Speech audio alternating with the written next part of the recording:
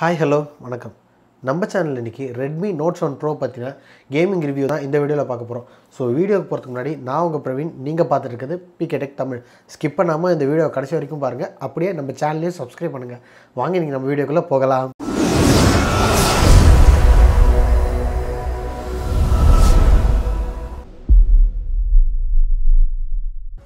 Redmi Note 7 இந்த ஃபோனை பற்றின அன்பாக்சிங் அதுக்கப்புறம் ஹேண்ட்ஸ் ஆன் ரிவ்யூ வந்து ஆல்ரெடி நம்ம பார்த்துட்டோம். ஸோ இன்றைக்கி என்ன பண்ணுறோன்னா கேமிங் ரிவ்யூ பண்ண போகிறோம். என்னென்ன கேம் இதில் வந்து விளையாட போகிறோம்னு பார்த்தீங்கன்னா, இதில் வந்து Asphalt 9 அதுக்கப்புறம் வந்து PUBGயும் வந்து கேம் விளையாட போகிறோம். இது ரெண்டும் பார்த்தீங்கன்னா ஹை கிராஃபிக் செட்டிங்ஸ் வந்து வச்சு விளையாட போகிறோம். ஸோ அதோட பெர்ஃபார்மன்ஸ் எப்படி இருக்குது, லேக் ஃப்ரீயாக இருக்குன்றதை இந்த வீடியோவை பார்க்கலாம்.